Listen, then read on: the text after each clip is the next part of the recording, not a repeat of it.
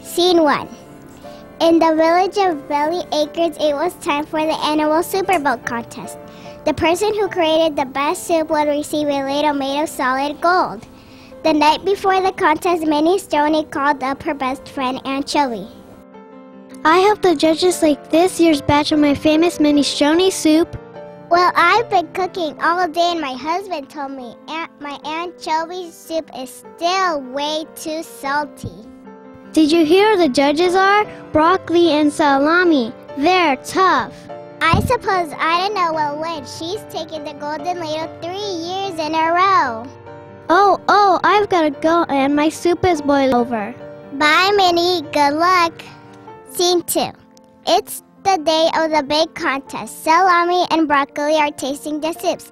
They both stop for a second helpings at Ida's bowl. This is delicious. What do you call this wonderful soup? I don't know. This soup is both sweet and sour at the same time. What's in it? I don't know. Frankfurter was jealous. Just once I'd like to be the big winner at this contest. Vitamin was angry. What's so great about Ida's soup? Now my soup is good for you. It has vitamins A, B, and C.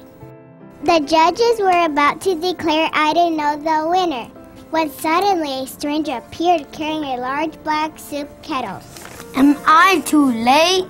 My soup isn't ready yet, but it won't take long to prepare, and I bet it will win.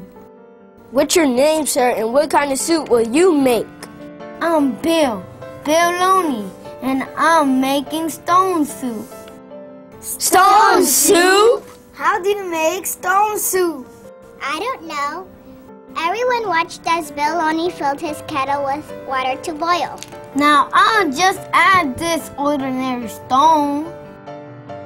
Scene 3. Everyone was quiet as Bill Loney stirred his stone soup. After a little while, he tasted it. Well, is it stone soup yet? I just feel bad I didn't bring a carrot. Stone soup just isn't the same without a little chopped carrot thrown in. Well, I guess I can spare a carrot. Oh, thank you so much. Well, it's almost perfect. This would be the best batch of stone soup I ever made if I only had a potato. Here's a potato for you, Mr. Loney. It's full of vitamin C. You are a kind lady. Now let's see. You know my mom always added a little scrap of fresh meat. I don't suppose any of you. Help yourself. Now just a little salt and pepper. I have those. And some garlic, maybe an onion. Good luck, pal. Here's your onion. I brought you a little grated cheese, too. Doesn't the stone soup smell delicious? It sure does. It just has to cook a little bit more. Finally, salami and broccoli tasted the stone soup.